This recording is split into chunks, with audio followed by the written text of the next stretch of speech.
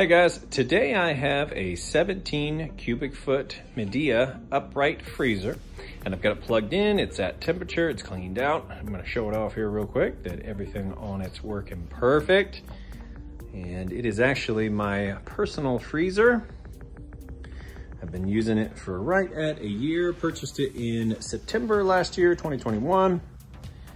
And just don't have a need for it anymore. We had kind of used it for a breast milk surplus. Don't need that anymore. Kids are beyond that now. So it's time to let it go, get it out of here. It's right next to the garage door, so easy loading. Just lift that up and take it on out. One thing I'll note on here that's really cool is you can actually use this as a refrigerator if you didn't need it as a freezer. I also don't need it as a refrigerator, but you just flip the switch right here by holding that, and then you'd set this somewhere between the 32 and 48 mark for a fridge, however you wanted to set it.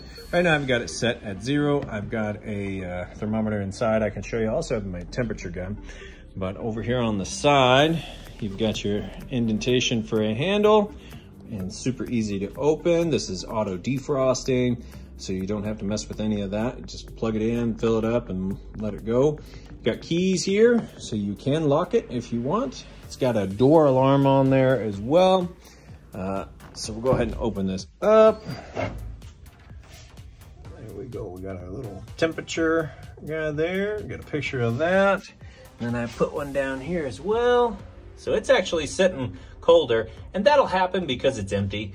But the point is, you know that it's nice and ice cold and running like it should. Super bright LED light. Definitely won't have a problem being able to see what you're going after.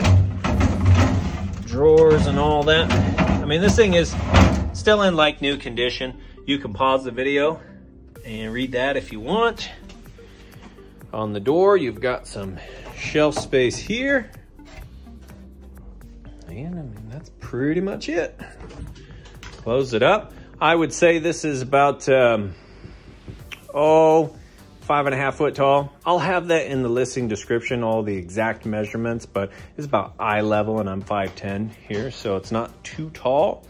Should be able to fit just about anywhere you want it to fit, and it's nice and clean. So do appreciate you taking the time to watch my video. Thanks, you guys have a great day.